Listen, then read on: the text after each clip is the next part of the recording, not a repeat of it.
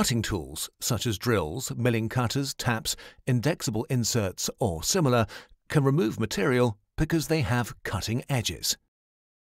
These edges are created by grinding a geometrical shape into the tool blank, which consists of high-strength materials that we call the substrate. Substrate and geometry determine how well cutting tools function. Different materials can be machined with cutting tools. The nature of these materials and the machining speed subject the cutting tools to different loads and wear. Worn tools impair the quality of the workpiece and inevitably need to be changed out more often. The machining industry tries to avoid both rapid wear and retooling as long as possible. The properties of cutting tools can be significantly improved by applying appropriate coatings. Primarily, the coating increases the efficiency of the cutting process by facilitating both chip and heat removal and improving precision, important factors for the industry. The cutting tool is coated when atoms are transferred from a donor material to the tool.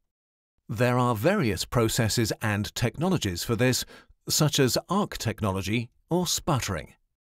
In simplified terms, the former process uses an electric arc that vaporizes the donor material to extract the necessary atoms from it. In sputtering, the atoms of the donor material are removed by bombarding them with high-energy ions. Let's take a closer look at the sputtering process because it is the basis for HiPIMS. The cutting tool and the donor material are placed together in one chamber. This material can consist of different elements depending on the coating. In our example, and for the sake of simplicity, we'll speak only of titanium. All unwanted air particles are removed from the chamber by a vacuum. Gas is introduced into the chamber, which in this case should behave in a chemically neutral manner. Such gases are called inert gases, which are mainly noble gases such as argon. The task of the gas is to obtain the desired atoms for the coating. Its goal is therefore the donor material. This is why the components with the donor materials are also called targets. DC voltage is applied between the chamber and the target. The chamber or a corresponding component in the chamber constitutes the anode or the positive pole and the target the cathode or the negative pole. Electrons move from the cathode to the anode. On their way, the electrons collide with the gas atoms. For this to happen, a certain gas pressure is required, that is, a corresponding amount of gas atoms in the chamber. The gas atoms lose electrons through the collision. They are transferred to an energetically higher state and thus become positively charged gas ions, thus creating a plasma. A certain amount of electrons, the amount of power plays a role here, and also a corresponding number of inert gas atoms are required for the plasma to ignite. Positively charged, the resulting gas ions are attracted by negative voltage. They head for the target. The denser the plasma becomes, the more positively charged inert ions make their way to the target, which has a negative voltage and is now literally bombarded by the impinging gas ions. When the gas ions impact the target, donor material atoms are knocked out of the donor material and now move through the chamber like billiard balls striking each other.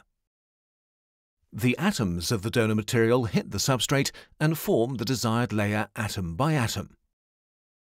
For this to happen effectively, the tools to be coated have to be optimally aligned to the targets with the donor material. The properties of the coating can be specifically influenced by means of certain process parameters. Magnetic fields are generated at the target thanks to permanent magnets installed behind the target. These bend the path of the electrons into spirals so that they hit as many of the gas atoms located near the target as possible in order to ionize them. This creates a high concentration of gas ions near the donor material, which strike the target thanks to the applied voltage. The higher the applied voltage, the higher the energy with which the gas ions strike the donor material. This increases the sputtering rate and the amount of donor material atoms obtained. Here we leave conventional sputtering and take a look at HiPIMS. The electrons excited and swirling by the magnetic fields collide not only with the gas atoms, but now also with the donor material atoms that have been knocked out. As a result, they are ionized, positively charged, and thus can be steered. Negative voltage is also deliberately applied to the cutting tool to be coated, which attracts the ionized donor material atoms. The voltage on the cathode is switched off at the right time so that the ionized donor material atoms do not have to decide between the negative voltage on the target and that on the cutting tool and move toward the tool as intended. The ionized donor material particles now bombard the cutting tool and layers grow which are more adhesive, smoother and denser than those made with conventional sputtering. Ionizing the donor material atoms thus has a positive effect on the coating process and on the coating quality. The logical consequence is to generate a denser plasma than in conventional sputtering in order to achieve ionization of the donor material. This is done by using more energy. HiPIMS means high power impulse magnetron sputtering. But it also means more energy.